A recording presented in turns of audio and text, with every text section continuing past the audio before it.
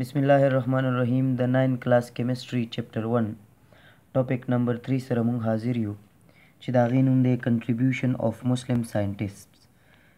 مطلب دا چې هغه مسلمانان چې کوم ساینسدانانو د هغوی په کیمسټري کې څه حصه وه، څه کنټریبیوشن و، هغوی څه ډیولپمنټ کیمسټري کې کړی و، د هغوی کارنامې به ډسکس کوو او د هغوی باره کې به نور انفارمیشن حاصلو. په دې کې نمبر 1 موږ سره راځي جابر ابن حیان، د ډیټ آف برث چې کوم 721 نه تر 803 AD پورې و دی موږ سره، او دته عموما تر اوسه پورې ویل کېږي څه شي فادر آف کیمسټري. کلم چې په یو فیلډ کې یو کس ډیر زیات ماهر وي نو موږ هغه ته په پښتو کې هم دا وایو چې هلکه د هغه کار خو سم هغه پلار دی، دونه ښه طریقې سره یې کولی شي، نو بابا یې کیمسټري هغه ته ویل کېږي فادر آف کیمسټري، ځکه چې هغه کیمسټري باندې ډېر احسانات و. مخکې ټاپک کې مونږ ته به اوس پته لګي. دا ډومبنی ساینټسټ و چې د سره یو اکوپډ لیبارټري وه. اکوپډ معنی دا ده چې د سره د سامان نه ډکه لیبارټري وه، مطلب د سره بیکرې وي، د سره فنلز و، د سره د فلټریشن دپاره اکوپمنټ و، د سره د هر یو پروسس دپاره به د ځان له یو انسټرومنټ اپریټس جوړولو، نو د چې کوم هغه لیب و هغه اکوپډ د مختلف سامانونو نه. بله کارنامه دا وه چې د وایټ لیډ د جوړولو طریقه مونږ ته وښوله، ځکه چې د په سټډي کې یا د په کیمسټري کې چې کوم کنټریبیوشن دی هغې کې پروسیسز زیات دي. نو وایټ لیډ څه شیز دی، مونږ که چې کوم پنسل کې سوکه صحیح کوو نو دا اصل کې لیډ او ګریفایټ دی. نو دا لیډ چې کوم دی نو دغه تور دی او وایټ لیډ د دغې په شانتي سپین وي، سپین سیسه چې ورته وي. ټیک دی جی. د دې چې کوم مونږ سره سمبل دی په کیمسټري کې هغه پی بي دی. دې نه علاوه د مونږ ته د HCl د جوړولو طریقه وښوله. واټ از HCl؟ هایډروکلوریک اسید، تیزاب کوم چې مونږ د موټرو په بیټریانو کې استعمالو هغې ته HCl وایي، او دا HCl زمونږ په سټمک کې موجود دی چې هغه مونږ له خوراک ازموي. نو د HCl جوړولو طریقه د وښوله چې هایډروجن به کلورین سره څنګه یوځای کې، هغه پروسس یې مونږ ته وښولو. دې نه علاوه د مونږ ته د نایټریک اسید جوړولو طریقه وښوله HNO3 چې دا به مونږ څنګه جوړو. نایټریک اسید هم ډېر اهم تیزاب دي، دا مونږ سره استعمالیږي ډفرنټ یوریا جوړولو کې، کلمې شوره چې ورته وایي. دې نه علاوه د یو پروسس مونږ سره ایجاد کو چې هغه دی مونږ سره څه شي فریکشنل ډسټیلیشن. فریکشنل ډسټیلیشن څه ته وایي؟ فریکشن وایي تهبندۍ ته، درجه بندۍ ته، او ډسټیلیشن څه ته وایي؟ ډسټیلیشن وایي ایواپوریشن ته. ټیک شو، چې کله یو لیکویډ ویپر حالت ته وي. نو په دې باندې پوهېدو دپاره به زه تاسو له یو اگزامپل درکړم چې هغه دی مونږ سره د پټرولیم. کله چې د ساینسدانان د ځمکې نه دا تیل راوباسي نو دا په داسې حالت کې نه لکه دا څنګه چې مونږ پټرول او ډیزل استعمالو، بلکې دا په را مټیریل حالت کې وي، دا په کروډ حالت کې وي. ټیک شو جي، دا امپیور حالت کې وي. نو دې نه دا پټرول، دا ډیزل بیلول دا په دې فریکشنل ډسټیلیشن پروسس باندې کېږي.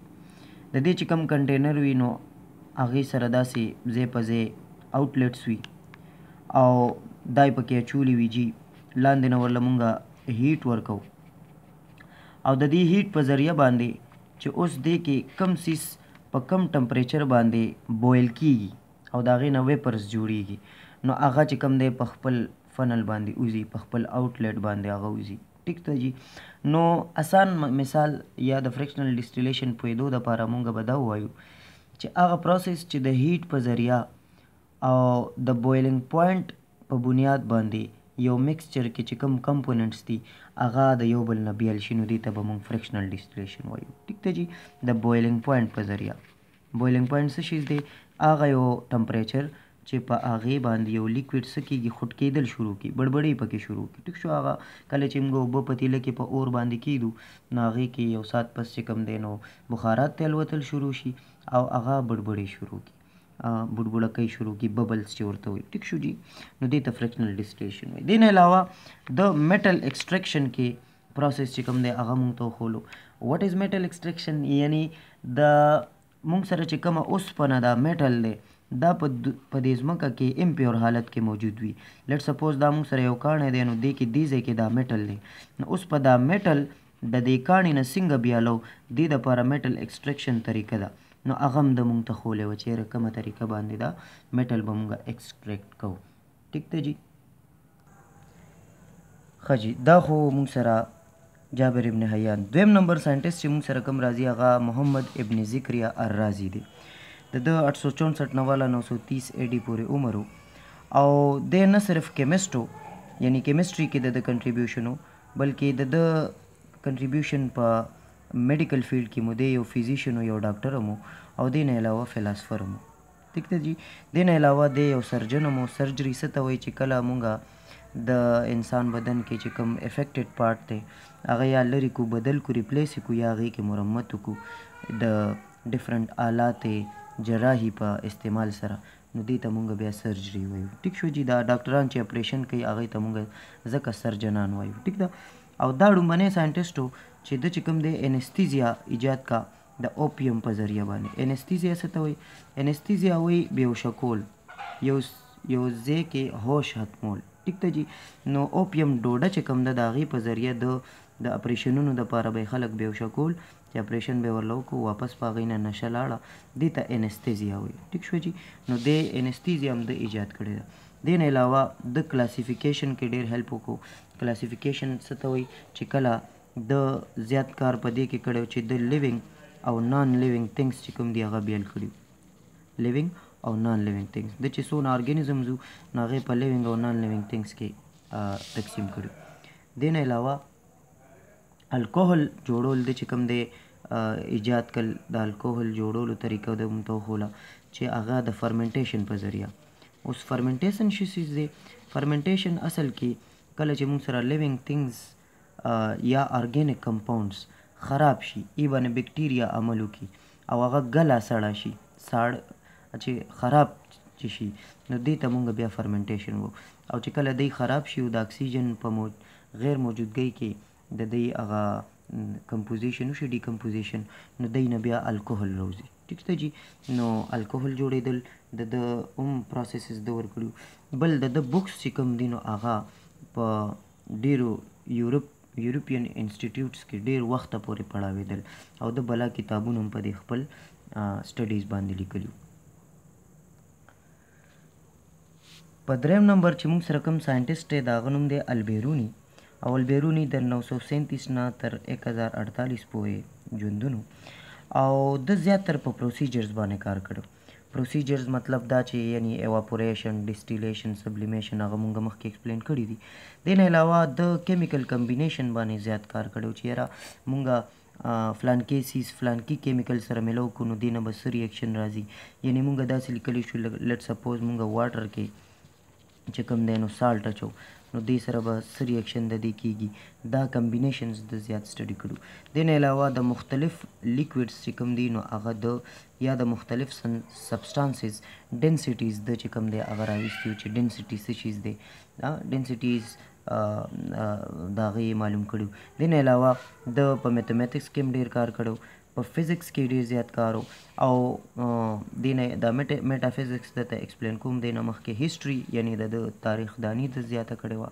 دې نه علاوه جیوګرافي د ځمکې چې کومه سټډي ده، جیو مینس ارت اینڈ ګرافي مین چې کوم دی میجرمنټ، نو د دنیا باره کې هم د خپل نظریات ورکړي. ټیک شو جي. د هغې ناپ تول باره کې میټافزکس اصل کې ماورای طبیعت ته وایي، یعنی فزیکس خو انرژي او میټر سره تعلق ساتي، میټافزکس اصل کې نیچر سره تعلق ساتي. او دا د فلاسفي یو برانچ دی. فلاسفي څه ته وایي؟ کہاں، کیا، کیوں، کیسے د دې جوابونه ورکول په فلاسفي کې کیږي. دې کې مفکرین فکر کوي د نیچر په مختلف پهلوګانو باندې. بیا په څلورم نمبر موږ سره چې کوم ساینسدان راځي کیمسټ هغه ابن سینا او ابن سینا د 980 نه 1037 پورې ژوندون و. د ده چې کوم خاصیت و ده ته به د هغه خلکو د مسلمانانو ارسطوټل وي. ارسطوټل اصل کې څوک و؟ ارسطو.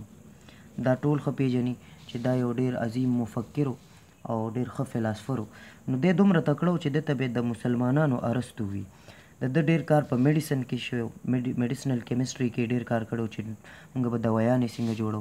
دغه شان میتھمیټکس کې هم دی کار کول. ګور اصل کې پخواني چې کوم ساینسدانانو نو د هغوی دپاره څه خاص فیلډ نه و چې بس هغې کې به هغوی ماسټر کول یا به پی ایچ ډي کوله. هغوی ته به چې کوم ځای نه علم میلاوېدو بس هغوی به هغه ګین کولو او هغه به یې ځان سره کولو، په هغې کې به یې فردر سټډیز کول. اسټرانومي چې کوم علم فلکیات دی یعنې د سټارز باره کې چې کوم علم دی د ستورو باره کې دا د زیات عبور یو پې. دې نه علاوه فلاسفي کې کب کیسے کیا کہاں کیوں د دې سوالاتو جواب په نیچر کې کتل هم د ده کارو. او دا ډومبنی ساینټسټ و چې ده دا آیډیا ریجیکټ کا چې یاره دا میټلز چې کوم دي دا مونږ ګولډ ته اړولی شو. دو وی چې دا هسې ابس کار دی، مونږ میټلز کله هم ګولډ ته نشو اړولی. او د ده بکس هم چې کوم دی نو په یورپ کې د ډېر وخته پورې چې کوم دی پړو شوي وو.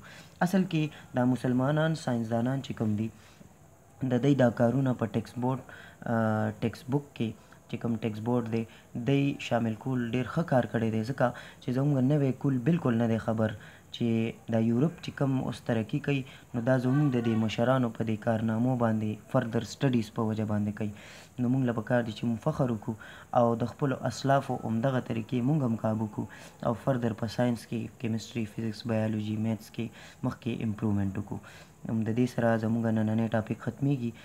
د نوي ټاپک سره به بیا حاضر وکړو. تر هغې پورې اجازت غواړو. السلام علیکم.